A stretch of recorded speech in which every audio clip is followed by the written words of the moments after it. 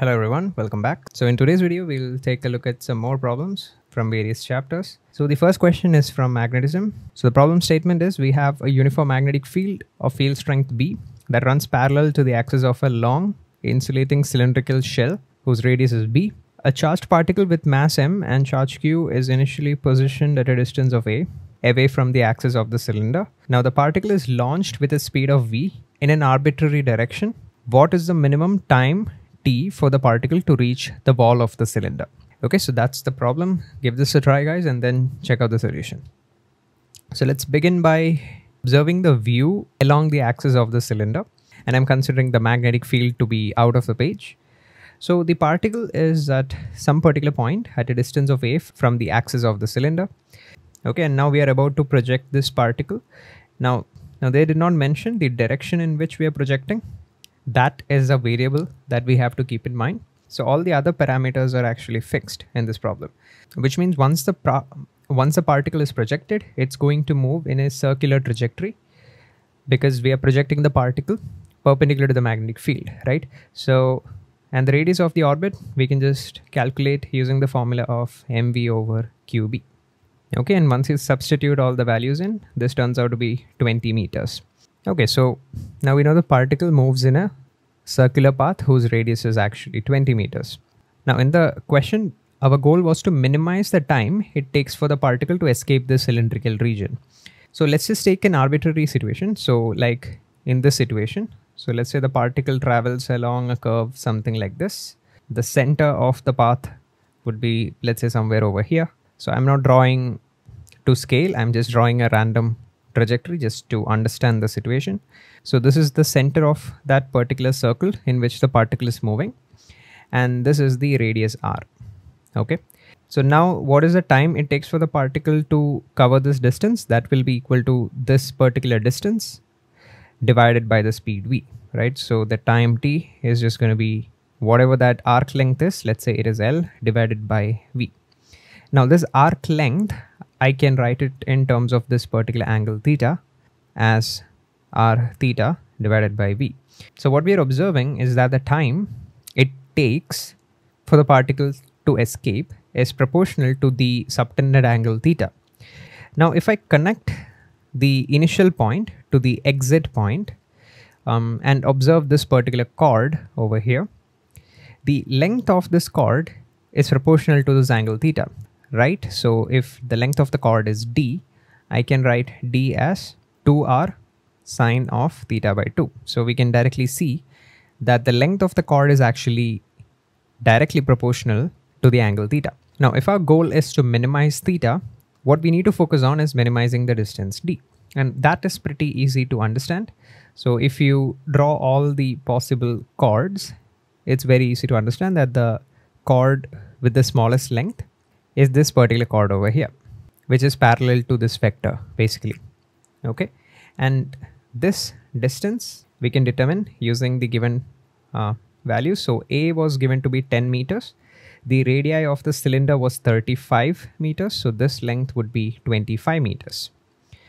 Okay, so now we want this to be our chord length. So we have to project the particle something like this so that it covers the trajectory in this fashion. So center will be somewhere over here. Okay, we don't really need to draw the exact situation because the question is pretty much done here. So the value of d is 25, 2r will be 40, and this would be equal to sine of theta by 2. Okay, so once we determine the value of theta, now we can just substitute everything into the time expression, and the answer for the time turns out to be around 1.35 seconds. So yeah, that's the answer to this question. Now let's move on to the next one. Okay, so in this question, we have a hexagonal shaped room that are covered with flat mirrors. A lamp is lit in the middle of the room. How many images does the lamp produce? Okay, so the question is a bit incomplete. So these three are the plane mirrors, okay?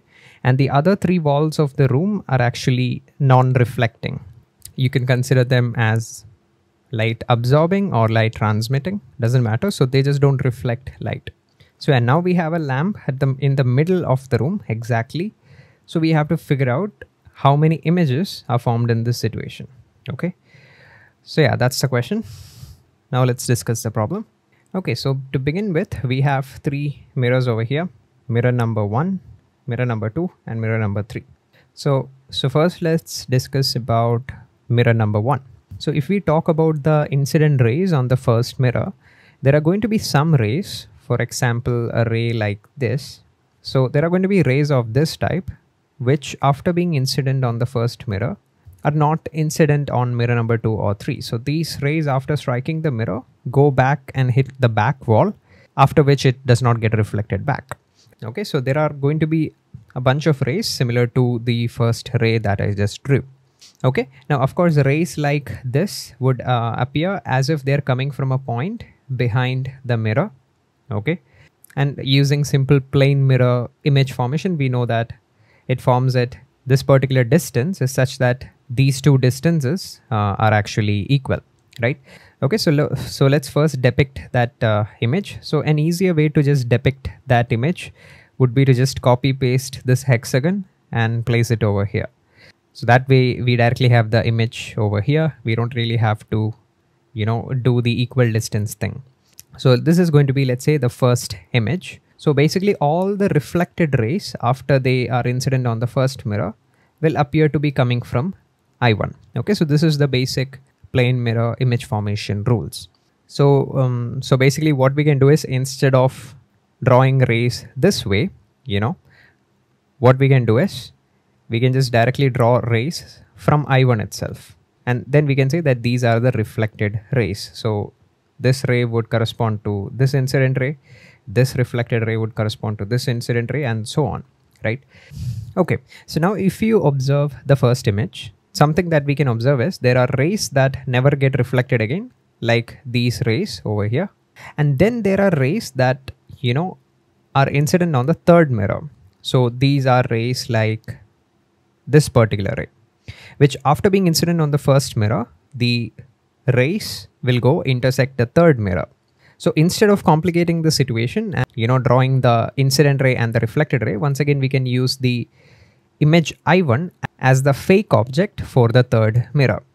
So that way we can easily draw the image of I1 with respect to mirror number 3. So for that, what we can do is we can extend this plane mirror number 3. And now by using the plane mirror image formation rule, we can say that if this distance is d, the image will be formed at another distance of d. And just to tidy things up a bit, we can draw another hexagon. Let's say this distance is x, so the image will once again be formed at another distance of x. So we can just draw another hexagon. Okay, something like this. So what we did so far is, first we discussed that the direct light rays after reflection from the first mirror appear to come from this point I1. And then we discussed that some of these light rays after being incident hits the third mirror, and after the second reflection, these light rays appear to come from this particular point over here, which we can call I1, 3, stating 1 is the source, 3 is the mirror. Okay, so yeah, so now so far we have discussed two particular images. So now let's talk about image formation from the third plane mirror. So exactly the same story continues here. So the direct light rays will appear to come from a point somewhere over here. So we can draw another hexagon for that, something like this. So this is going to be, let's say, I3. Okay, and similarly, if we draw one more hexagon over here, okay, and now we have the light rays that are incident on the third mirror, which intercepts the first mirror after reflection. And once again, after reflection, they will appear to be coming from this particular point, just like we discussed the first case. So this is going to be I3, 1. Okay, I3 the source and mirror is number 1. So yeah, mirror 1 and 3 forms 4 such images. Okay, now mirror, okay, so now let's talk about mirror 2. Mirror 2 is actually pretty simple, because no light ray that is incident on the second mirror will be incident on the first or the third mirror. And you can just prove it using simple arguments. So if you observe, this angle is 30 degrees, right? And this is the most extreme ray. So this will be reflected and this angle is going to be 60 degrees. So if this is 60 degrees And if you observe, this angle over here is also 60 degrees. So the extreme ray that is incident on this mirror is basically just parallel to this mirror. So no ray that is incident on the second mirror will be incident on the first or the third mirror. So mirror 2's image formation is pretty simple. So there will be only the direct, there will be only one image formed by the direct reflection, which will be over here at the same distance d behind the mirror. So this is, so in this case, there will be only one image, I2. Okay. So yeah, basically we have covered all possibilities. Okay. So now we have to cover one more important thing. And that is the question, let's say if we stand at this particular point in the room, then how many images can we see versus this point, this point, this point, etc. Okay. So for that, we have to see where are the rays reaching. So first let's discuss about image 1. Image 1 actually reaches every corner of the room if you observe. Okay, so you can draw multiple rays and see that it reaches every single corner of the room. Okay, so basically wherever our observer stands in the room, if he is looking at mirror 1, he will definitely see image number 1. Okay. Similarly, if our observer looks at mirror number 3, he will definitely see I3. Okay. Now, what about I2? I2 also has a similar story, right? You can just draw multiple light rays and see that all the light rays span everywhere across the room. So all the light rays from the source I2, from the fake source I2 is reaching every corner of the room. So wherever the eye is placed, he will also see I2. So I1, I2 and I3 can be seen from all points in the room. Okay. Okay. Now what about I13 and I31? So here we have to be a bit careful because not all light rays from the source are real. Because in the earlier cases, we basically said that all these light rays reach all corners of the room. But for I13, we cannot draw all the light rays because in the real case, not all the light rays are available. For example, let's say we talk about this light ray. Okay, so this light ray, what exactly it is this particular light ray. So after reflection, this light ray will look something like this. It is this ray that we are actually drawing from I13. This is actually present in the actual case, right? But let's talk about this light ray.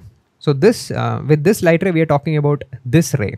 Okay, this is actually not there in reality because there is no ray from I1 that actually reaches mirror 2. So basically all the light rays that are hitting mirror 2, these are not there in the real case. Okay, so the only rays that are actually there is the light rays that are being incident on the third mirror. These are real because these are basically the second reflection rays, right?